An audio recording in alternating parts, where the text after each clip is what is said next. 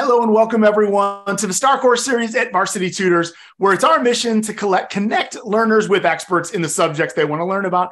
And it doesn't really get more expert than the curator of the Smithsonian Hall of Human Origins, Dr. Rick Potts, who you're about to meet here in just a second as we tour the Hall of Human Origins. It also doesn't seem like there are many subjects we humans should want to learn more about than where we came from and how we got to be who we are. And that's why we're thrilled to take you on this tour of the Hall of Human Origins at the Smithsonian. Now, a couple things we will cover tonight is humans are a communicative species. You see the chat box to the right.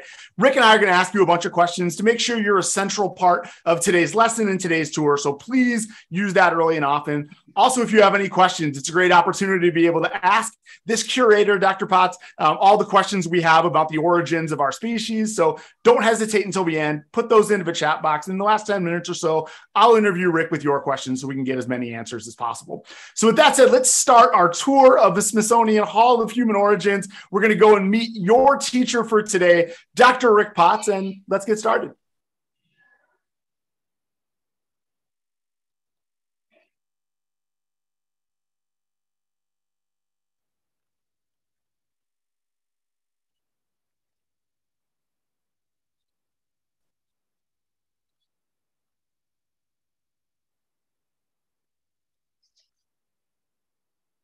Well, this is great to join everyone. Thank you, Brian, for that introduction. And thanks to all for joining us in the Smithsonian National Museum of Natural History. And welcome to the Hall of Human Origins. It's terrific to spend this time together exploring the lives of early humans, our prehistoric fossil relatives. Our goal today is to learn about the origin of the characteristics that led to us, the evolution of our species. Scientific research into our own origin depends on the discovery of fossils and archaeological remains. It relies on the study of genetics as well as the ancient environments faced by our early ancestors. I think you'll find that as we dig into this subject, we'll learn of the challenges, the successes, and the difficulties of becoming human. So let's dig into this together. So here's our ancestral agenda for today.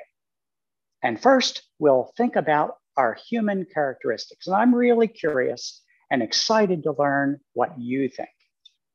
Now, when we talk about human characteristics, we like to think about the unique traits and ways of life that apply to all people. Not just your personal qualities, but the things in your life that you share with other humans, no matter where they live in the world. We'll call these the hallmarks of humanity. And some of these hallmarks are language, technology, and imagination, just to give you some examples of more complex human characteristics. Let's start with a question, and you'll need to use these hallmarks to tell me what you think. So here we go. If an alien, see, you're already using imagination. If an alien saw these 5 Earth animals, which one do you think it would think is in charge of things on Earth? A, polar bear, B, whale shark, C, eagle, D, tiger, or E, human? Brian, you probably have some answers as they come in. That's right. Rick's going to be hands-free so he can take us on a tour of the museum. So I'm going to be checking your answers and relaying along to him. Rick, maybe not surprisingly, we've got lots of B's and D's, a few A's and C's, not a whole lot of E's. You guys can all use the chat function or the polling function. Those who are chatting in, I've seen a couple E's basically accompanied by LOL or ha ha ha. I think the B's and D's have it here. Yeah, well, just from these pictures, we might look like the least capable of being powerful and the most dominant species.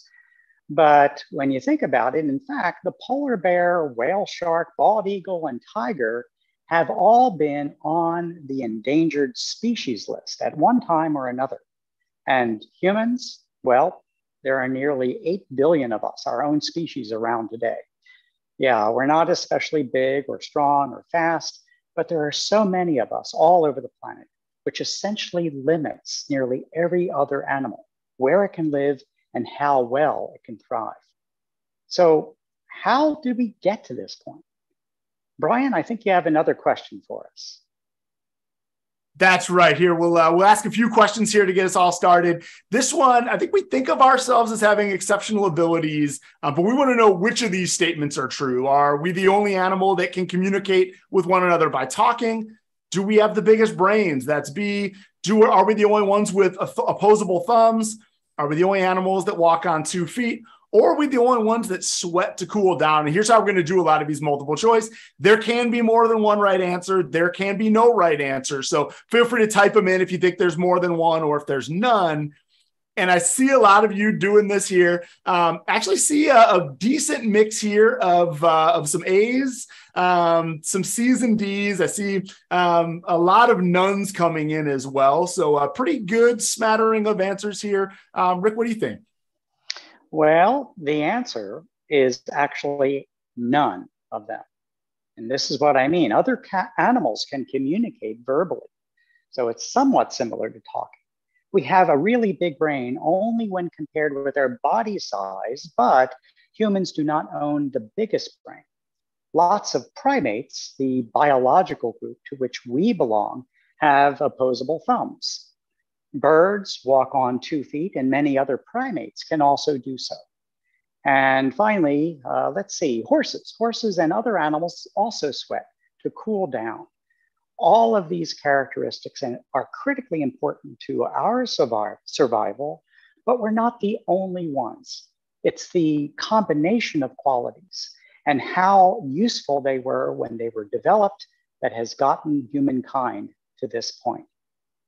Brian, let's have another question. All right, let's do it. So another of these, which of the statements are true? It can be none, can be all, can be anything in between. This one's about our technology. Which of these are true?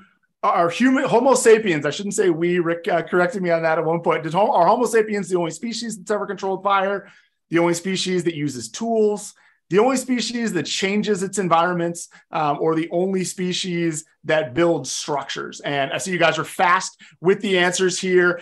See a decent amount of nones. You may be catching on to Rick's MO here. I see some great answers, kind of a mix of all of these, Rick. A couple people are calling out that monkeys use tools, beavers build structures. They're coming in pretty quickly, but that's the gist of it. Decent mix of all the answers and a healthy number of nones as well.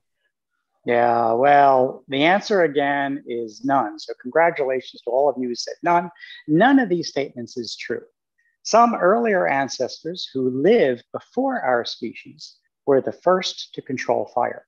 One of those ancestors, Homo erectus, controlled fire well before our own species came on the scene.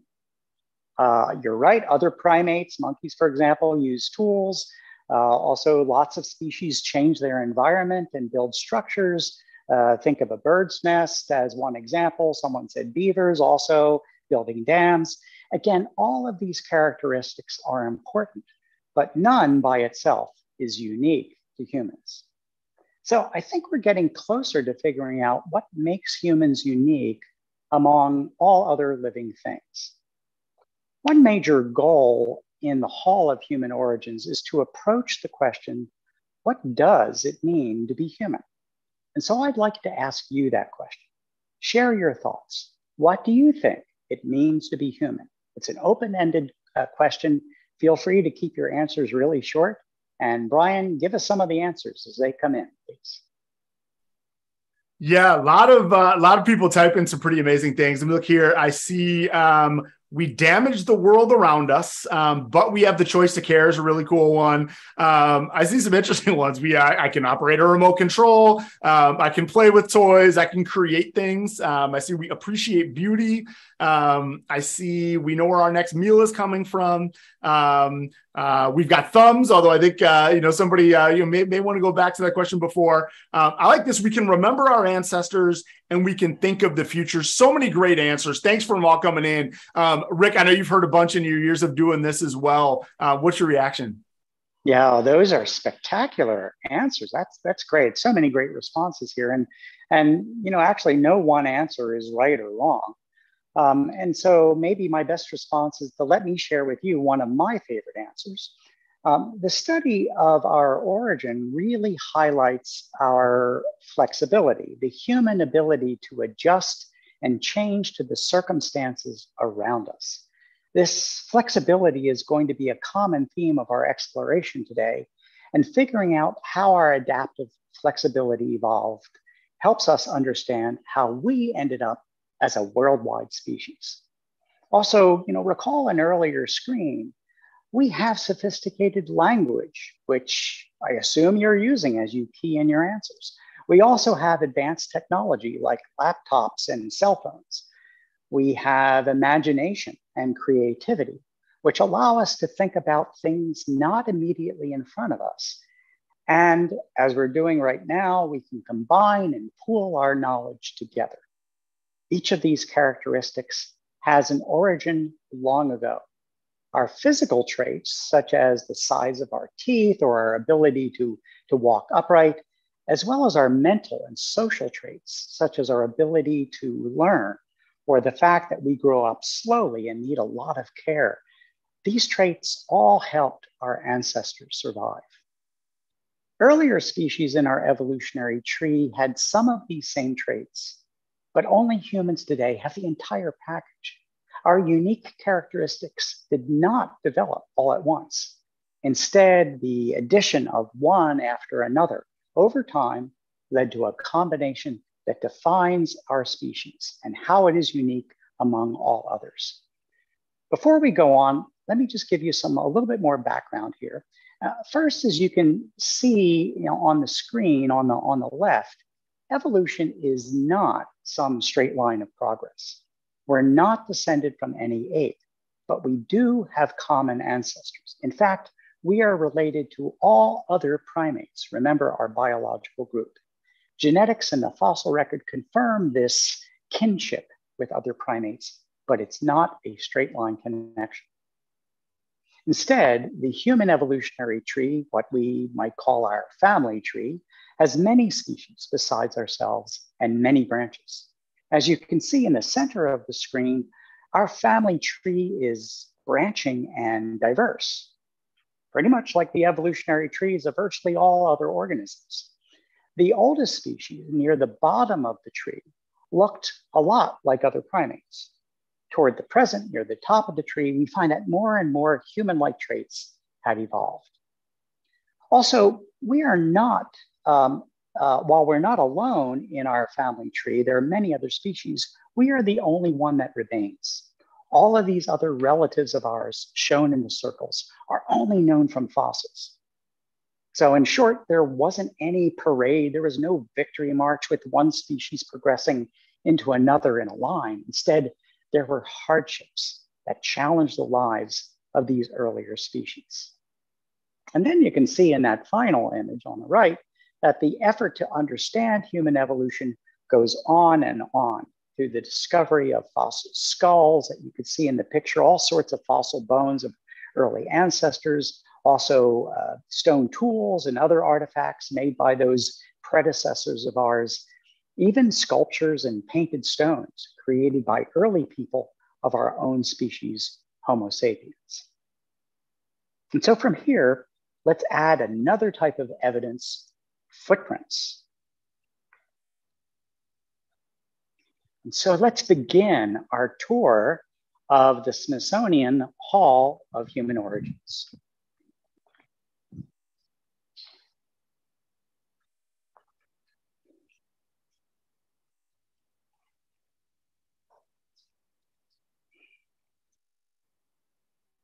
What we're seeing here is an exact replica of a set of footprints preserved in hardened ash.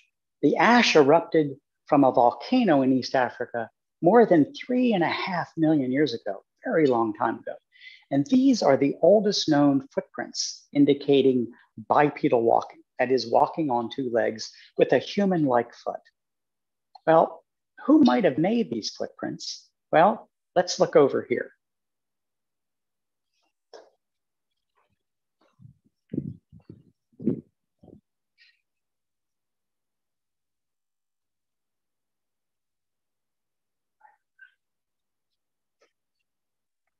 Around the same time as the footprints that we were just looking at, we see the fossilized bones in East Africa of an early human relative known as Australopithecus afarensis, fossils that were found in the Afar region of Ethiopia.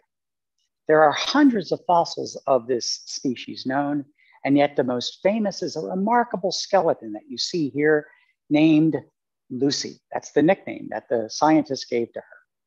Her species had all the indications of being bipedal like we are, while also possessing long and powerful arms and curved finger bones and curved toe bones, indicating that her species could walk upright, and she was adept at climbing trees. She could do both. She was comfortable on the ground walking on two legs, and she could also, and her species, live comfortably in the trees. So let's think about another question. Why might walking on 2 feet versus 4 be a major advantage? All right, Rick, they've got some answers coming in. Thanks to all of you for coming. These come in pretty quickly. To summarize, a lot of them are on the hands, Rick. A lot of people were saying we can hold things, we can carry things, as we can pick fruit off of trees. We can develop our hands to have dexterity to do all kinds of different things. A couple people are mentioning things about our heads being higher up because we're not hunched over on all fours. So maybe we could see predators or opportunities. Most of them have to do with our use of our hands, and a few of them with where our heads are. Well, that's right on the mark. Those are great answers. And so many of the things important to human life today, using tools, some of the things that were mentioned, using tools, walking long distances, building things, writing, typing, as some of you are doing right now. These aspects of human life result from the fact that our hands are available to do the things our brains think up. So part of what is uniquely human and how humans evolved depends on having our hands free, basically at all times. Another point, though, we've got to take care in how we think about walking upright. Yeah, certainly there were advantages, but walking upright has some disadvantages too. Can you think of any? Well, for instance, all of our body weight is supported on fewer bones and fewer joints. So we're susceptible to strains and stresses that cause pains in our back, the hip, and our knees. Walking bipedally means we're also a little bit slower. So without finding innovative ways to use their hands, our ancestors were more likely to become prey. So traits that we consider to be evolutionary advantages often had to overcome disadvantages. This is one of the hallmarks of the process of evolution. The beneficial traits aren't necessarily advantageous forever, unless they're combined with other favorable traits and circumstances. Being bipedal wasn't enough. Like Lucy's species, lots of our bipedal relatives went extinct. Today, we are the last biped standing. So why us? Let's continue to investigate. And while Rick's on the move, he wanted to ask another question to kind of set up what we're getting into next. He wants to know, what were your favorite toys when you were little? There's also a pretty cool artifact here he'll describe a little bit more. Rick, they've got answers coming in quickly to this one. People have some opinions. I see blocks, dolls, balls, crayons, musical instruments, video games. I see an iPad, slides, swings, tricycles, bicycles, anything that moves. All kinds of pretty incredible markers, pencil, all kinds of great answers. So hopefully plenty for you to be able to work with. Yeah, these answers remind me of when I was a kid and played with these same sort of toys. And what I really like about these answers is that they actually demonstrate our theme today. Remember what that theme is, the hallmarks of flexibility. And many of your answers combine traits that emerged long ago and at different times. Yet when combined in you and me and all other people today, they're an intriguing part of our flexibility. Your favorite toys, the ones you just mentioned, required your hands to be free to manipulate and handle things. They required your mind, your brains to think up clever things to do and ways to play. Toys require imagination to turn a basic object into an activity. I don't know, I can't remember whether any of you mentioned crayons as something that you liked when you were little, but What you see on the screen are the world's oldest known crayons. They're dug up from an excavation site dated around 250,000 years ago. They're pieces of pigment, coloring material, bits of soft rock that were rubbed and used to create color. And color becomes a way of communicating with others in art and other symbols of our identity. So I like your answers because the combination of hands and tools, brain and imagination ended up becoming a very important part of what it means to be human. So now we're getting even deeper into this topic of human flexibility, not just of the body, but of our minds and creativity too. You already know having our hands free was vital to tools and technology. Over hundreds of thousands of years of changing environments and ecosystems and climates, tools may have single-handedly made human life possible. They opened up our diet to meat that could be cut or had to be cut in order to eat, or nuts that had to be cracked before you could eat the delicious part of the nut. When one food source went scarce, our ancestors could use another source of food because they had tools. Eventually, the ability to make and control fire was a kind of tool, which became very important to human life. As you may recall, first in an early human ancestor, and then later on in our own hands. When you combine tools with a brain that can imagine how to be creative or how to modify tools to become more effective, now those hands have enormous power. The human ability to adjust to different settings and circumstances has been critical as our species experienced environmental changes in the past and began to expand from our African origin to all over the world, living in essentially every habitat. Now recall, all earlier human species, our bipedal relatives, are no longer around. Their ways of life are gone, they're extinct.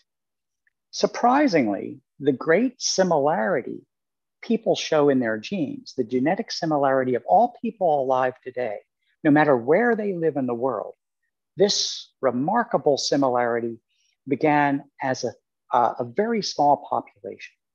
It's even plausible that humanity itself was an endangered species only about 100,000 years ago. Our species and our closest relatives, Neanderthals and Homo erectus, for example, evolved during very difficult times, strong changes in climate, large volcanic eruptions, lots of challenges to survival.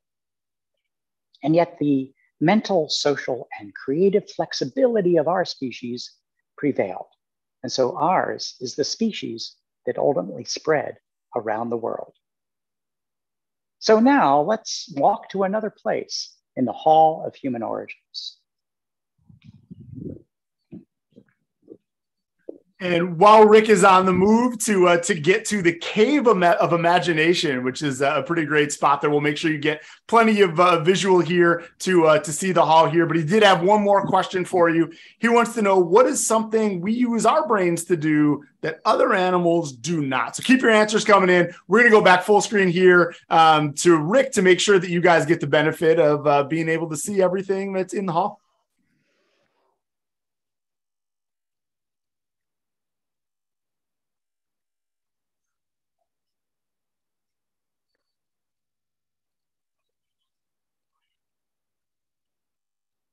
And Rick, as you're getting set up there, they've got some pretty amazing answers here. They've been coming in quickly. Some of my favorites here: math, art, music, imagination, reading. I see making plans, worrying. I saw taxes come by. A couple people saying homework. A lot of things related to creativity and imagination. Somebody saying studying our origins, which takes us back to where we are. So that's a pretty decent summary of what folks had to say. Wow, those are great answers, and welcome to the Cave of Imagination. And so when I think about those great answers, my reaction is, well, we're certainly not unique in having a brain, but our brains have the unique ability to think beyond what we can see, hear, and feel. We can imagine, which means we can create new things. We can create tools, simple machines, and eventually complex machines like bicycles and cars and spaceships. We can trace the ability to innovate back to more than 300,000 years ago, right around the time of the origin of our species. Rather than making the same kind of tools over and over again for many, many generations, our early ancestors of our species began developing new technologies and planning how to make new tools. Our species began to use highly valued rocks that came from far away, most likely traded with distant groups. It must have taken language, some shared way of communicating and exchanging information to enable these developments. Eventually, the ability to create symbols and symbolic language, where utterances were organized into complex meanings, allowed our brains to be connected. We often think, of our brains or as our minds as something inside our own skull. And yet with symbols and language, the ideas and innovations in your brain can be shared with others. And so our brains became networked, linked with one another, allowing one thought to merge and grow with other thoughts. And so innovations in our thinking and behavior could accumulate and amplify into really astonishing levels of learning and flexibility in our ways of life. Language, art, and music are all examples of our imaginative minds. These powers even allowed us to think and imagine things beyond what we can see or experience directly. Now, it's important to realize that the human brain is a very expensive organ. And by that, I mean that it requires a lot of energy to grow and maintain, a lot of calories, which depends upon nutrition and a rich food supply. But the expensive brain that evolved in our ancestors ultimately enabled our species to synthesize information from all of our senses and to share information with one another. And that has accelerated our ability to innovate and to evolve. So in short, fueled by our ability to create symbols, to understand the world in symbolic ways, we gained a new way of understanding the world, along with the power to spread messages, to record lessons that we learn, and to share our collective knowledge and wisdom. Our imagination is surely one of the most critical evolutionary advantages. Well, follow me and let's think more about the human brain. And again, while Rick's on the move, he's got another question for you to kind of set up what we're going to talk about next. He wants to know we talked about our brains being an expensive organ, but also really beneficial to us. What is a disadvantage of having disproportionately large brains? And Rick, while you're getting set up there, obviously we know this group already. They've got quick answers here. I see a lot relating to maybe the picture has something to do with headaches, stress, worries, all those kinds of things. Being able to be envious or jealous, or thinking about what other people have. I see a few things like that. And then a couple around babies. I see babies can't support their own heads because their brains are too big. Childbirth is difficult. So I think we have a lot about stress, worry, thinking about things that may be a disadvantage or just the fact that our heads are really, really big. Yeah, well, all you students out there are really thinking hard about this. Those are really excellent answers also. And you're picking up on the idea that, as we mentioned before, evolutionary advantages can also come with the disadvantages. Having a large brain means also that it takes a long time for that brain to grow.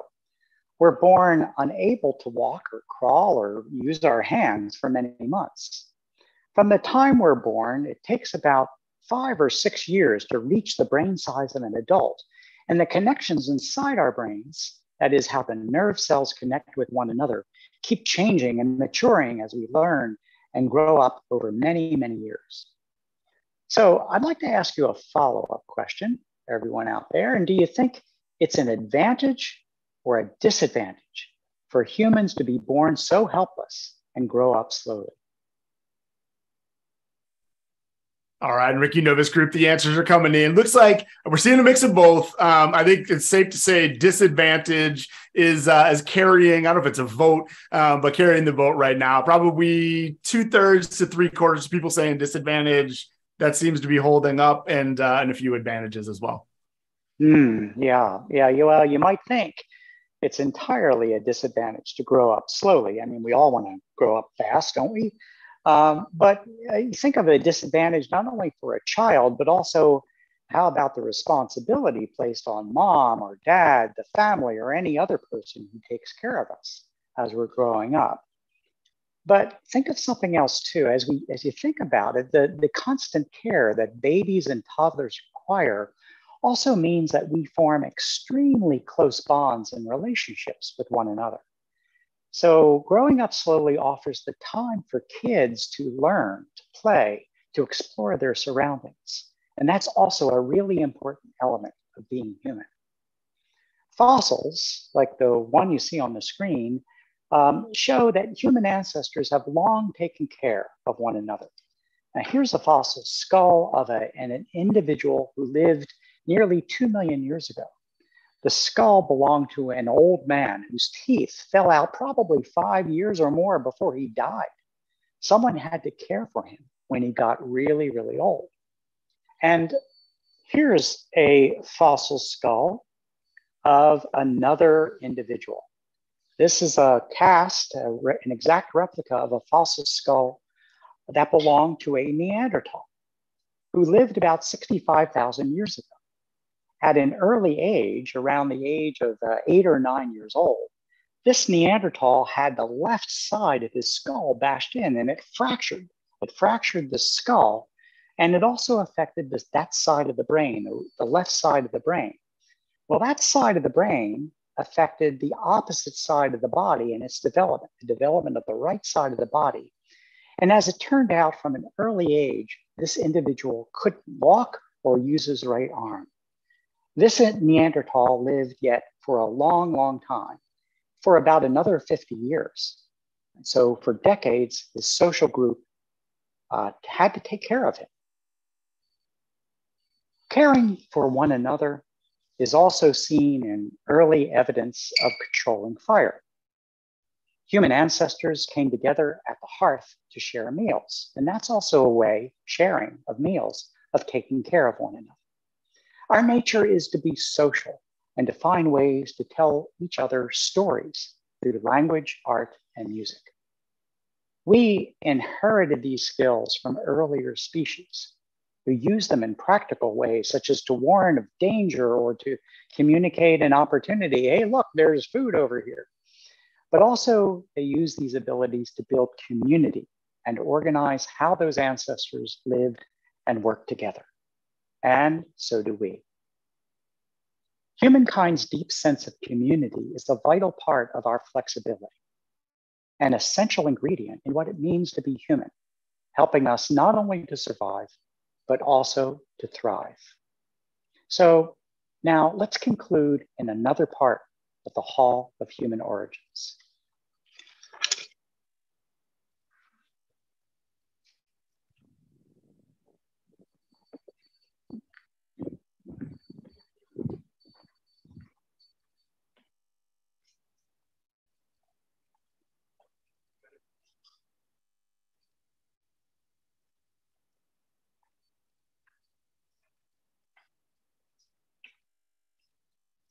These skulls and other fossil bones, the footprints that we looked at earlier, and the stone artifacts that we've seen today, all belong to ancestors of ours that had their own stories.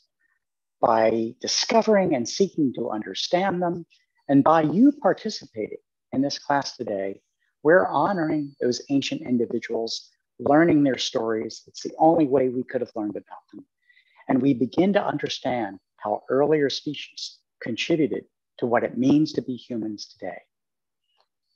I appreciate this time together. You've been a terrific class and your answers have been great. And we've been able to use our brains, our free hands, technology, imagination, and the capacity for community and communicating to learn about the roots of our humanity.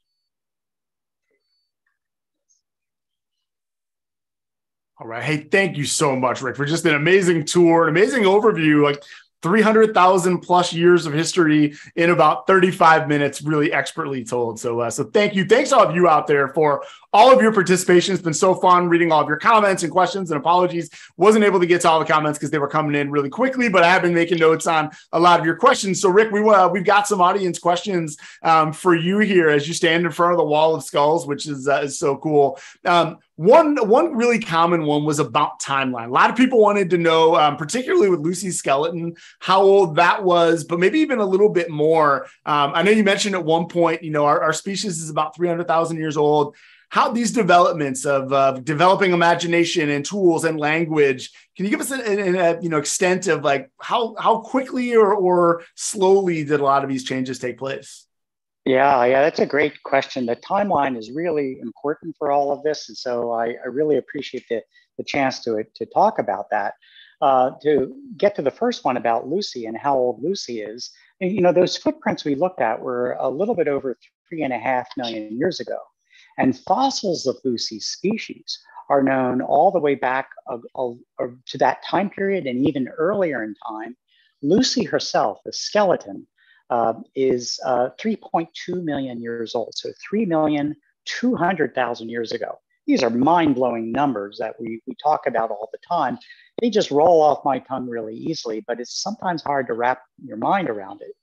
When you look at then that evidence for walking upright on two legs, coupled with still keeping to the trees on occasion, and then you look at when stone technology comes in, we have some hints of stone technology around that same time as Lucy's species, but it really doesn't get going in a big way until about 2.5 million years ago, a little bit earlier than that.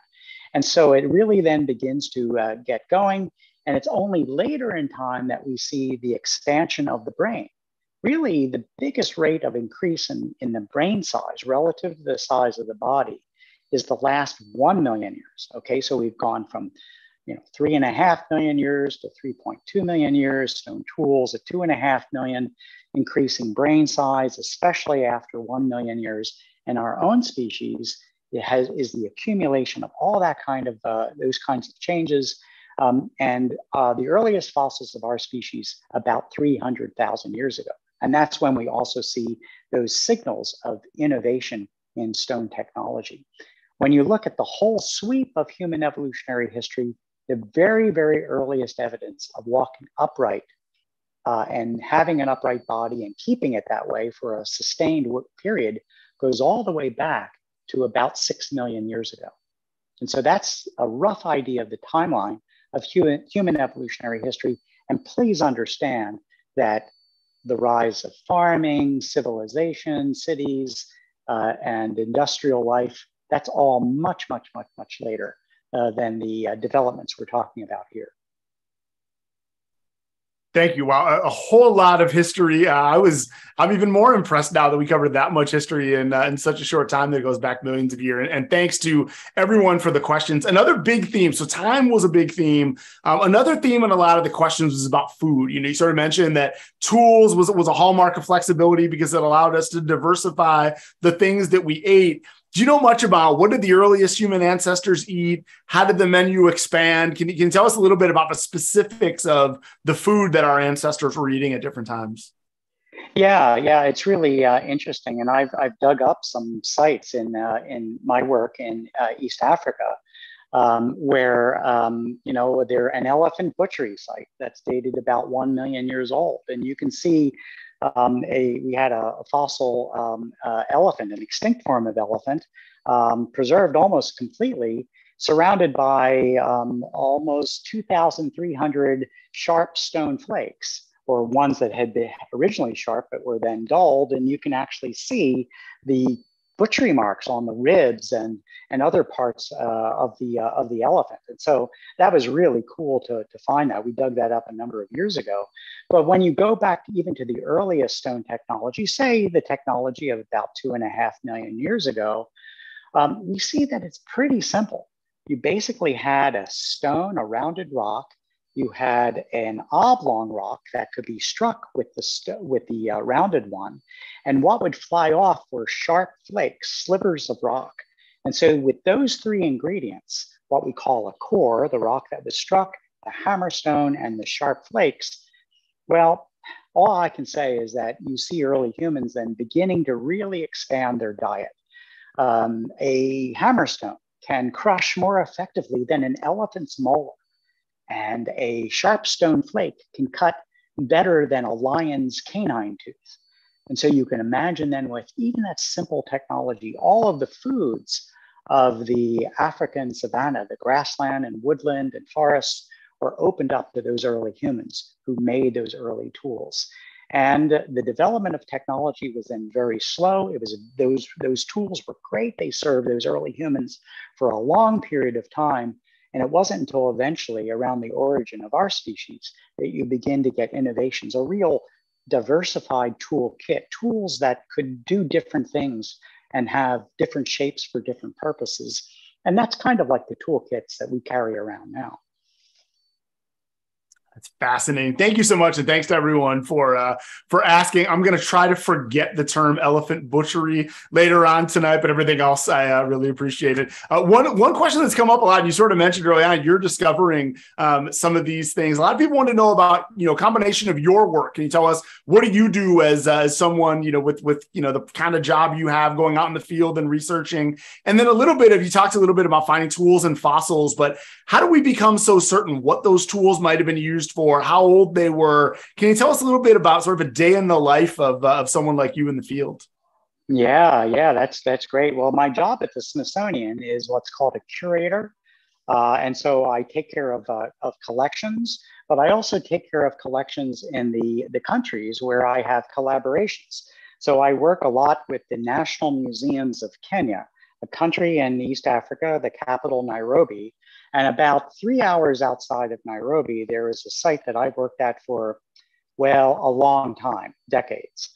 And at first I thought I was only going to work there for maybe 3 years. Well, we're now in our third decade of working there because of the ability to date the site in a very precise way using the radioactive materials. It's not harmful, but the radioactive change from one chemical to another in a clock-like way to date the sediment layers that have built up over time and are now exposed by erosion. So my work then in the field is to go out and we have a big survey team of local people. People have become great friends of mine over the years.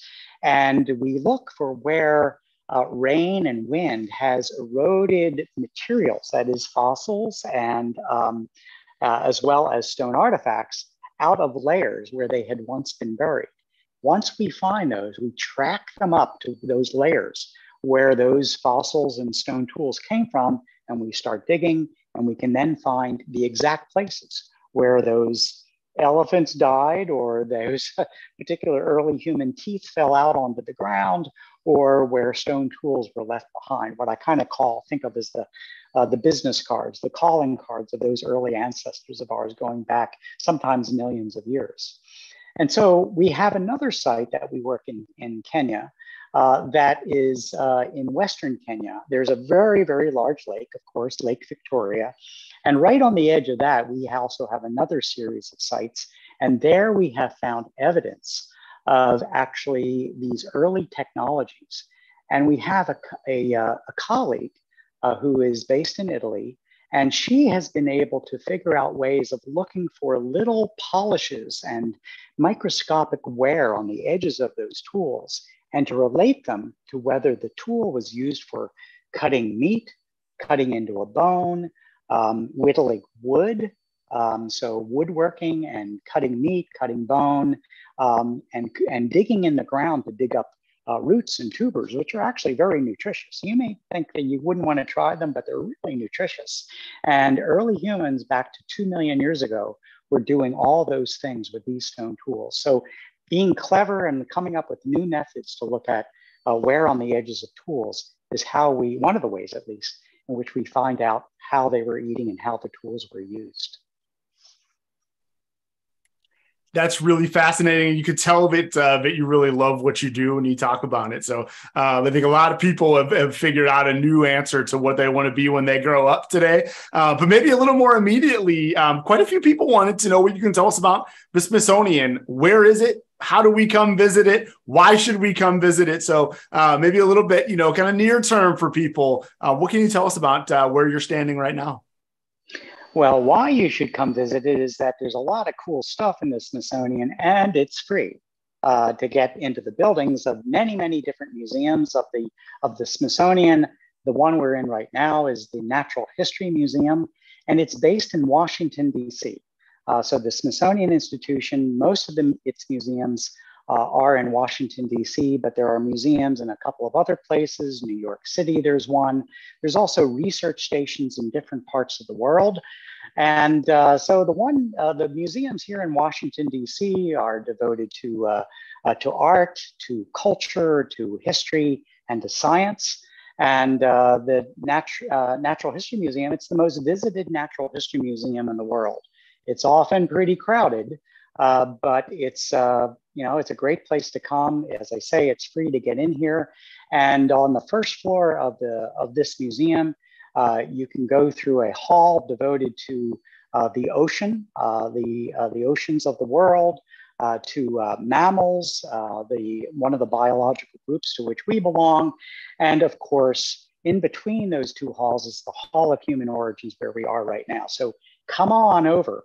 And come to Washington, D.C., see if you can get your parents to do it, or wait a little bit and come yourself. And it's a great place to be. And you can see a lot of things here. And I hope they will inspire many of you to become researchers, scientists, people who are interested in the cultures of other peoples around the world, all sorts of possibilities and aspirations that grow out of being at the Smithsonian. I second that emotion. I wandered in because it was free. It was a rainy day one time. I was in DC and let's pop in and check it out. Thought I'd stay for an hour. Probably spent 4 or 5 hours right where you're standing, soaking it all in. So if you have a chance to visit, I highly recommend it as someone whose first inclination was, hey, it's free. I might as well check it out. So really, really cool there. Hey, maybe one last question for you. We'll kind of end big picture. People have been absorbing the timeline of how long all this took place. That they know you've got all this expertise in seeing different artifacts and things. So a lot of people wanted to know things sort of like, if you could go back to any one point in all of this history to see what was happening, find a turning point that you would find maybe the most fascinating to know about where humans came from, where we're going, any of those kind of things. What one point in history would you go back to investigate? What would you want to see? Who would you want to talk to, and why? Oh, wow, that's a great question. And as you can tell from our time together today, that there were many turning points and many benchmarks in the prehistory and the evolutionary history of human beings. It's kind of hard to say that there was only one. And I've been asked this question before once, when I thought to myself that, well, if I went and spent a day with any other early human species way back far in time, like when first walking upright or the first tool makers, something like that, I probably wouldn't really understand much of what they were doing. I wouldn't be able to ask them questions. We wouldn't have shared language abilities together. And if I only had, let's say, 24 hours, I'd stay awake that whole 24 hours. I'd be so amazed and fascinated, but I wouldn't really get an understanding of how they changed over time. The multiple benchmarks. Remember, the essential ingredients of being human did not arise all at once, but over a long period of time. So when I thought about that question, I think that my answer, if I had a time machine, is that I wouldn't go back in time. I would instead go maybe 100, maybe 200 years, even just 50 years into the future, to find out all the things that I do not know, to find out all the discoveries that have been made by students who I have never met. And maybe I'd be able to see some of the discoveries and ideas and inspirations that come from our spending this time together tonight, maybe discoveries made by some of the students attending tonight. So I hope you felt inspired by this kind of work, and I've enjoyed our time together. And all I can say is that keep working hard at whatever inspires you, and maybe some of this aspect of our own evolutionary history, our own origins, will be one of the things that really inspires you to do great work. Thank you so much, Rick, and everybody out there. I think we know what our job is. Rick wants to learn from us now, so he's sort of not quite fully passing the torch, but definitely giving us a challenge of what to do. Like Rick mentioned, whatever fascinates you, if you work hard at it, you can make amazing discoveries. So on our way out, we want to show you guys some more ways to be able to learn, discover passions, and work on those with Varsity Tutors. That includes our learning memberships, where you can get help on the subjects you need help on. You can explore the subjects that you really want to continue to learn and are passionate about, like Rick talked about. Obviously, with the Smithsonian, there are all kinds of free museums and cool free resources available online as well. So here's some ways to visit us, both at Varsity Tutors and the National Museum of Natural History, to connect with us on social media. Maybe you want to let Rick and the team know what you loved learning about tonight. Let your social network know how much you enjoyed today. So here's some next steps for you on your path to making those discoveries that Rick would love to learn from you. Rick, thank you so much. This was such an honor to be able to present together, and such a fascinating class from a fascinating location. Thanks to all of you for all of your questions and participation, and we'll see everybody back here soon. Thank you, Brian.